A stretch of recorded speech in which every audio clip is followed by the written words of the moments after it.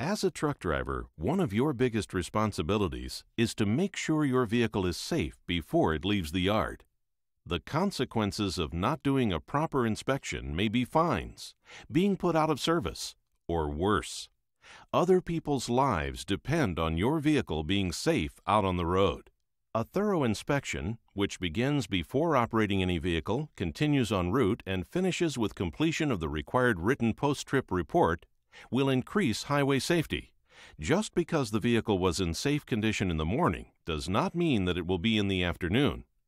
Even overnight, while the vehicle is parked, tires can go flat, hoses can leak, and lamps may become defective. The vehicle inspection should be ongoing.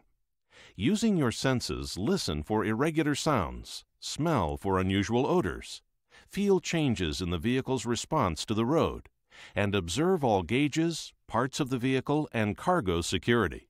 To assist you in performing a safe, effective, and systematic vehicle inspection, the Michigan Center for Truck Safety has created this instructional video. The inspection begins with the driver approaching the vehicle, looking for leaking fluids, and checking whether the vehicle is leaning, indicating possible defects such as weak or broken suspension or a flat tire. The driver also must make sure the brakes are set and be aware of his surroundings. Continue your inspection under the hood on the right side. Begin by locating the dipstick. Check that the oil level is within safe operating range. Next, find the radiator sight glass or coolant recovery reservoir to look for the proper fluid level. Then check that none of the hoses are leaking, loose, or worn, and that they are not rubbing or chafing. Make sure that they are secured and look for dripping fluids in the engine compartment on the underside of the engine and transmission. Inspect any visible engine belts for snugness, making sure there is no more than 3/4 of an inch of play at the center of the belt. Also, look for cracks or frays on the alternator belt, and, if equipped, the water pump belt and the serpentine belt. You will need to see that the water pump and alternator are secured to the engine and are not damaged, leaking, or missing parts. Then inspect the steering linkage to see that joints and sockets are not worn or loose, and that there are no missing nuts, bolts, or cotter keys. Check for cracked or broken spring hangers, missing or damaged bushings, and broken, loose, or missing fasteners. Look to see that leaf springs are not missing, shifted, or cracked, and that U-bolts and other mounting parts are not loose or damaged. If the vehicle is equipped with torsion bars, torque arms, or other types of suspension components, such as coil springs, check that they are not shifted, bent, or damaged and are mounted securely. See that the shock absorbers are secure and not damaged or leaking. Beginning with the slack adjuster, look for broken, loose, or missing parts. When pulled by hand with the brakes released, the push rod should not move more than 1 inch. The brake chamber should be securely mounted and not leaking, cracked, or dented. On the brake hose and lines, look for cracks, wear, or leaks, and for secure couplings. Check that the disc brake assembly and/or brake drum is not damaged and has no missing parts. See that the brake lining, shoes, or pads is not worn and is free of contaminants such as grease, oil, and brake fluid. Check the tire for no less than 4/32 of tread depth. Look to see that the tread is evenly worn and that there are no cuts or separations or any other damage to the tire. The valve stem should be equipped with caps to prevent damage. Also, check for proper tire inflation by using a tire gauge, which is preferable, or by striking the tires with a mallet or other similar device. Look to see that the rims are not damaged and that there are no improper repairs. Check that all lug nuts and fasteners are present and show no signs of looseness, such as rust trails or shiny exposed threads. Make sure that all bolt holes are not elongated and that there are no cracks or distortions in the rim and mounting. See that the hub and wheel axle seals are not leaking, and if the hubcap has a sight glass or plug, check that the oil level is adequate. Continuing to the other side of the engine compartment, start by checking the windshield washer fluid level. Inspect the steering system beginning with the steering shaft. Check that the connections are not worn or loose. Next, see that the gearbox is securely mounted and not loose, and that the pitman arm is not worn or loose. Then look at the ball and socket joints to make sure there is no movement other than rotational. Check any other steering components for wear or missing nuts, bolts, or cotter keys. See that the power steering fluid reservoir is mounted securely and not leaking. Check for adequate power steering fluid level, making sure it is in the proper operating range. Also ensure that all hoses are secure and not leaking. Re-inspect all visible engine belts on this side of the vehicle. Also, look for cracks or damage to the fan assembly. Continue checking that all engine components are secured to the engine and are not damaged, leaking, or missing parts. Check for cracked or broken spring hangers, missing or damaged bushings, and broken, loose, or missing fasteners. Look to see that leaf springs are not missing, shifted, or cracked, and that U-bolts and other mounting parts are not loose or damaged. See that shock absorbers are secure and not damaged or leaking. Beginning with the slack adjuster, look for broken, loose, or missing parts. When pulled by hand with the brakes released, the push rod should not move more than 1 inch. Looking at the brake chamber, see that it is not leaking, cracked, or dented and is mounted securely. Inspect the brake hose and lines for cracks, wear, or leaks, and for secure couplings. Check that the disc brake assembly and/or brake drum is not damaged and has no missing parts. See that the brake lining, shoes, or pads is not worn and is free of contaminants such as grease, oil, and brake fluid. Check the tire for no less than 4/32 of tread depth. Look to see that the tread is evenly worn and that there are no cuts or separations or any other damage to the tire. The valve stem should be equipped with caps to prevent damage. Also, check for proper tire inflation by using a tire gauge, which is preferable, or by striking tires with a mallet or other similar device. Look to see that the rims are not damaged and that there are no improper repairs. Then ensure that all lug nuts and fasteners are present and show no signs of looseness, such as rust trails or shiny exposed threads. Make sure that all bolt holes are not cracked or elongated. Inspect for cracks or distortions in wheel and axle mounting. See that the hub and wheel axle seals are not leaking, and if the hubcap has a sight glass, that the oil level is adequate.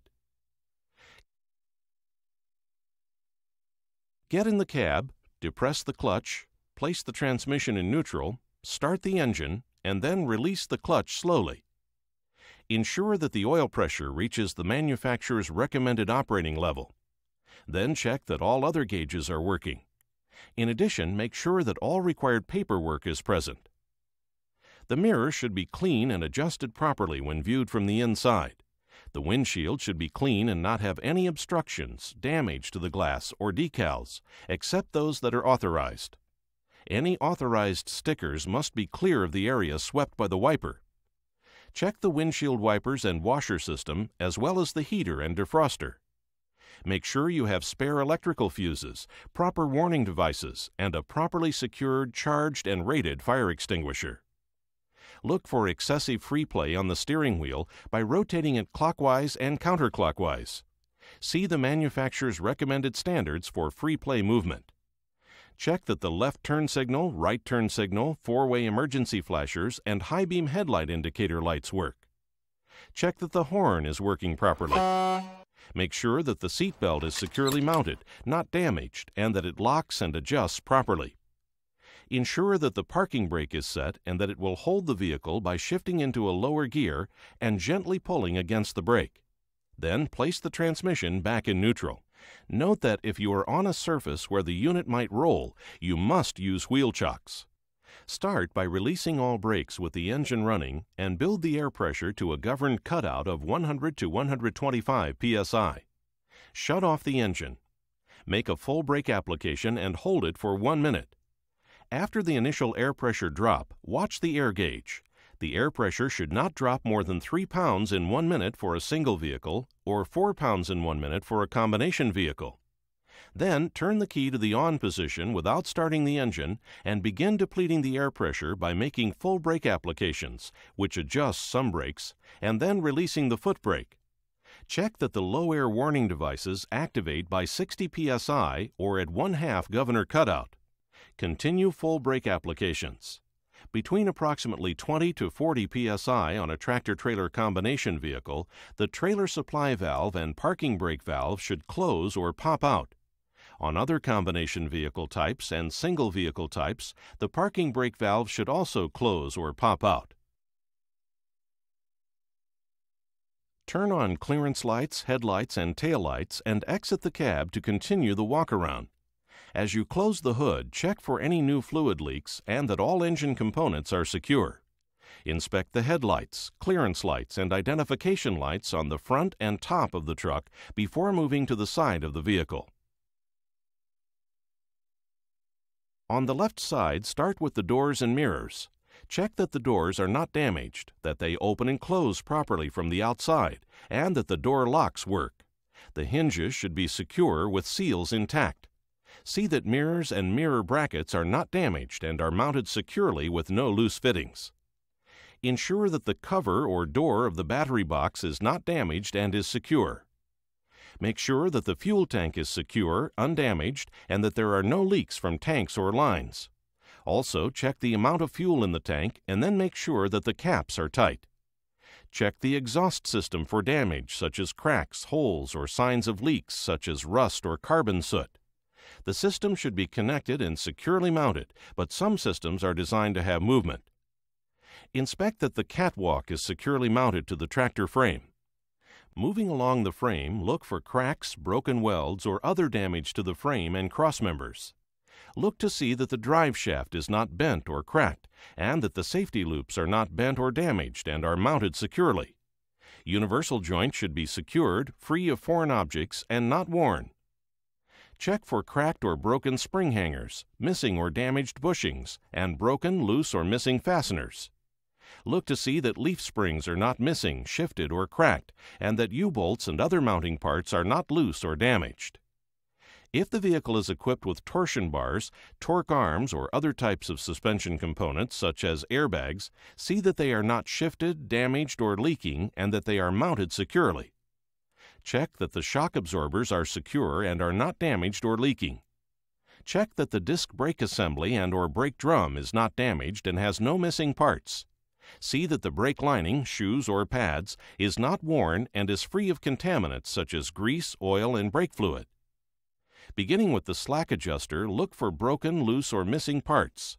When pulled by hand with the brakes released, the push rod should not move more than 1 inch. The brake chamber should be securely mounted and not leaking, cracked, or dented. On the brake hose and lines, look for cracks, wear, or leaks and for secure couplings. Moving to the tires, check for no less than 2/32 of tread depth. Look to see that the tread is evenly worn and that there are no cuts or separations or any other damage to the tire. The valve stem should be equipped with caps to prevent damage.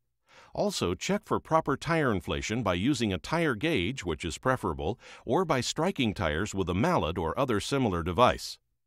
Look to see that the rims are not damaged and that there are no improper repairs. Check that all lug nuts and fasteners are present and show no signs of looseness, such as rust trails or shiny exposed threads. Make sure that all bolt holes are not cracked or elongated.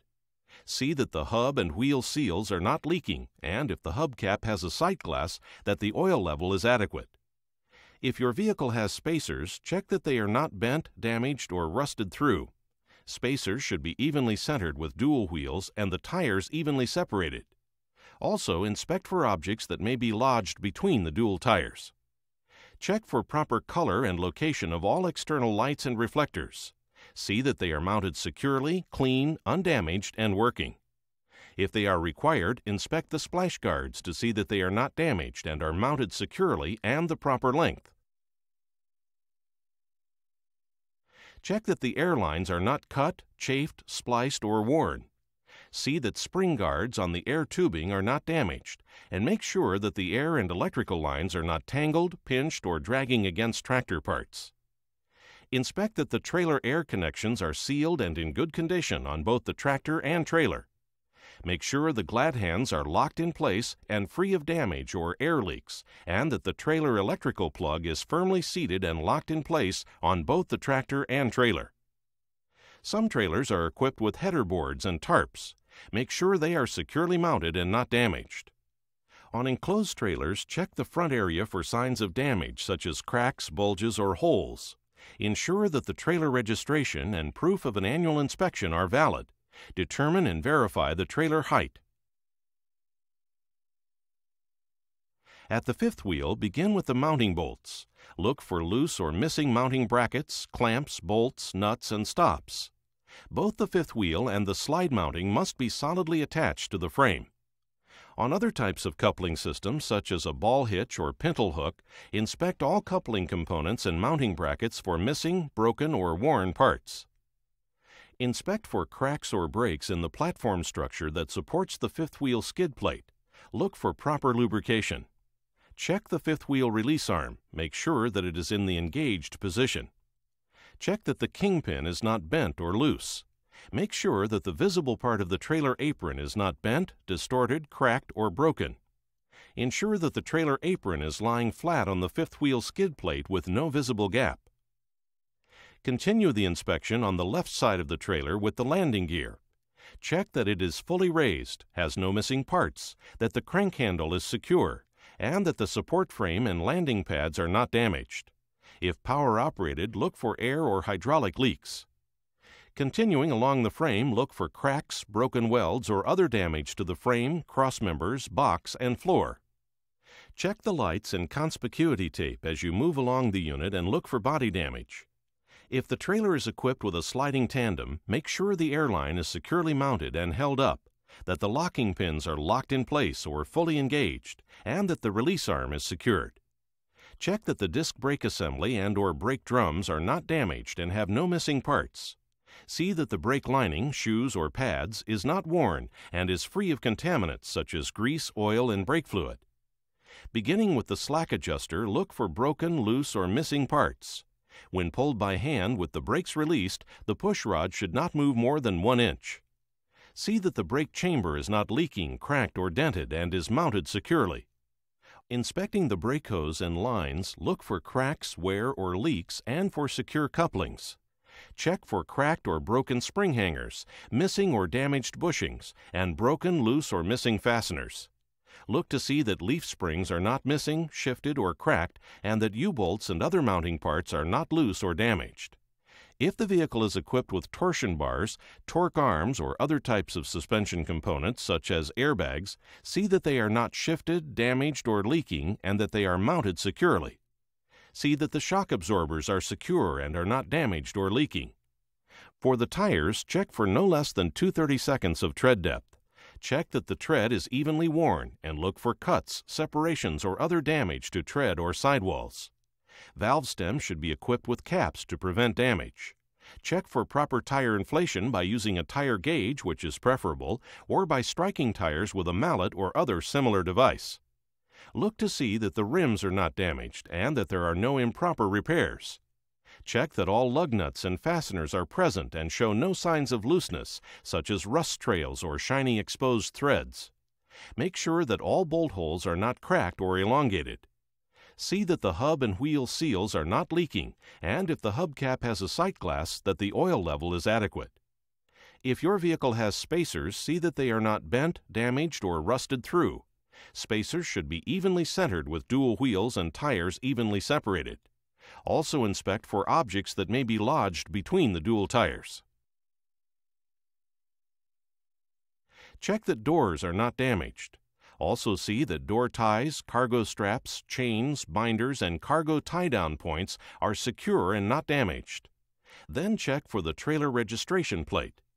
Inspect for proper color and location of all external lights and reflectors. See that they are mounted securely, clean, undamaged, and working. If splash guards are required, inspect that they are not damaged, are mounted securely, and the proper length. Check the required rear impact guard to see that it is not cracked, loose, or missing. Continuing up the right side of the vehicle toward the front, check all of the same components as you did on the left.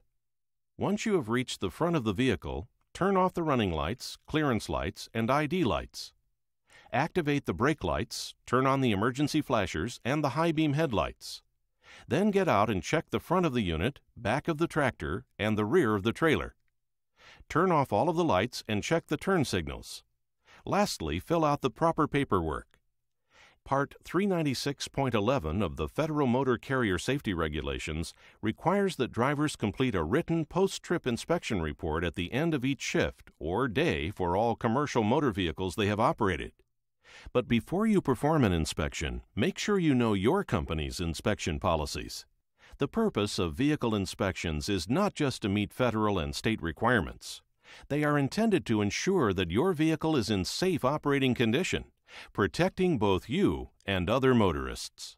The reward of doing thorough and regular inspections is safer roadways for everyone.